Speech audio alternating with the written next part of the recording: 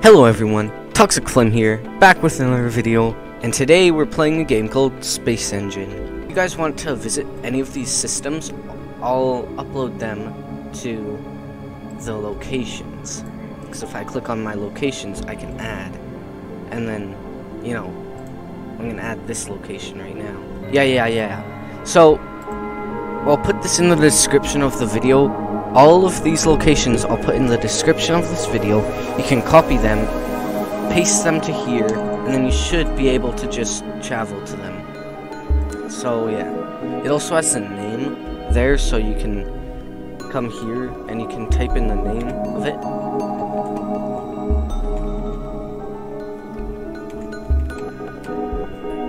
And yeah, basically that's how it works. Also, just to make this easier, I'll rename this to just be Diska, so you guys can come to this solar system easily.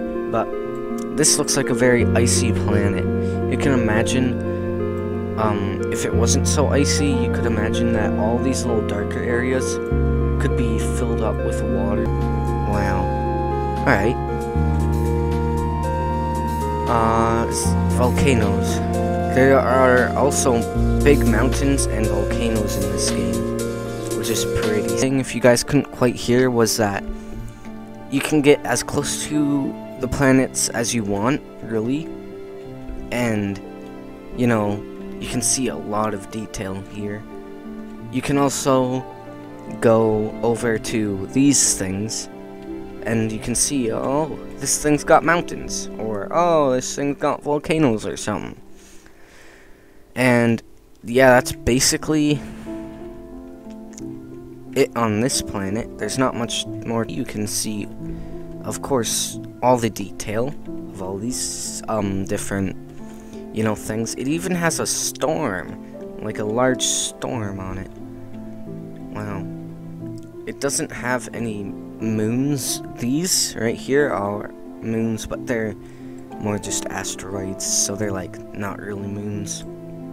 Also, this has no major moons, the planet we just visited, so we're gonna move on to the next one, which also doesn't have moons, but it's still pretty cool. Anyways, look at that blue color. Honestly, this is just insane. It's even got a large white spot there. This is like this is a tiny one though.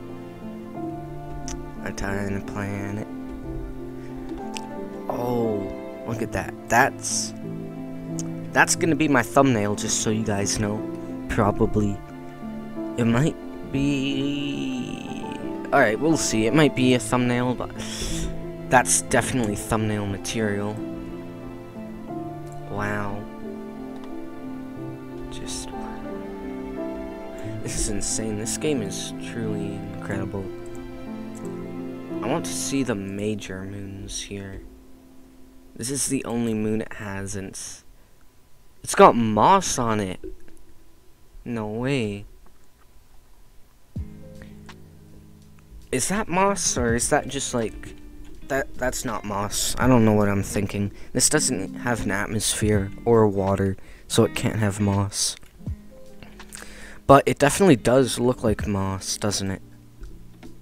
That's really cool. I want to go here and see what it looks like down here. Whoa! That's thumbnail material also. Wow. This is an incredible game, I'll be honest. The detail. By the way, I named all these planets myself, which is why they got pretty bad names, but, you know, I had to come up with something that wasn't the default names, because the default names are just the name of the star, and then the little thing here, the number of in which order they are from the star. This is 5th planet from the star. This island's got a giant volcano on the top of it. Wow. Like, imagine living on that island, on this island here. I know on Earth there are islands with volcanoes on them, but like that's a large volcano, like a really big volcano. Whereas this one's more of like a flat thing, but it does go pretty high into the sky. Yeah, you can see one of the moons over there. Yeah, right here is a small mountain range. Or they're more like tiny hills than mountains, but still, it just proves my point that this planet is really cool because it has like a whole bunch of geological things that make it really cool. It almost looks exactly like Earth, honestly. Like, you know, it's got the mountains along with some, like, rivers and ravines. Yeah, I'm pretty sure you can only go under the water, though, if it's shallow. Like, that lake's a pretty shallow lake. And, yeah, it's a pretty neat planet. Let's see what it looks like. So, I'm gonna go here, and I'm gonna turn on the clouds. Yep, as imagined, you can't really see much. Like, if I'm looking directly at the star, you can't even tell that it's there. Like, that's where, the little arrows pointing somewhere, that's where the star is. Like, the clouds are that thick. This is like Venus. You know, there's 3 different spots here. I don't know what. Honestly, this kind of, like, if you look at it, 1, 2, 3. There's little mountains in the center of most of these, or near the center, which makes it look like an asteroid impacted there that had that liquid on it. Like, maybe that's what happened. And it never actually had its own liquid, but all these asteroids...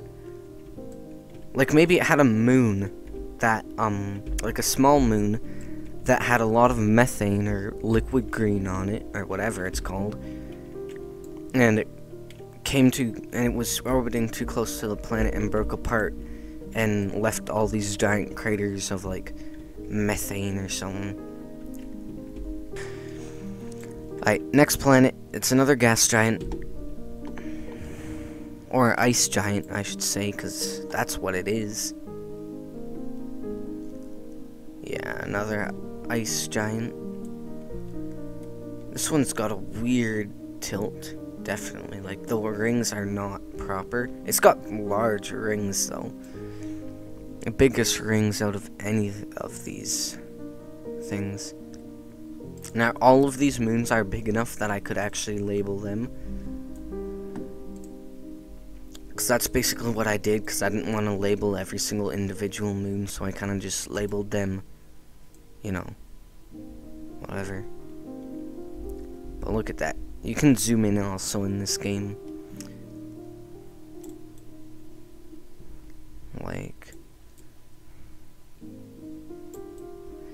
I guess that makes it easier so that I don't have to actually land on the planet. I can just zoom in and still get all that great detail. Like, you can't see it from here, from outer space, but once you zoom in, you can see all this weird green stuff going on. That's weird. But this looks like it has an atmosphere. Yep, it does. And it has liquid water. It even got some green stuff on it, like grass. Is that grass? We're gonna find out. Is this planet suitable for humans? Like, could humans live here? Yep, that's grass. It's confirmed. Humans could live here, because it's literally got some, like, dead grass, or deadish grass. Not healthy grass, that's what I mean. This grass is very unhealthy, but it's still grass. Like, you can see it's got a lot of water on it. You could really live here. Does it have a thick cloud layer? Yeah. Like most of the planets like this, most of the smaller planets, it has a really thick cloud layer. So, it's kind of like Titan. Wait, you can actually sort of see the star. So this cloud layer's not as thick as the other ones. Actually, I'd say you can't really. Maybe if I change the exposure mode, definitely not, no. But at least it's got, what I would presume to be an oxygen atmosphere because of that blue color.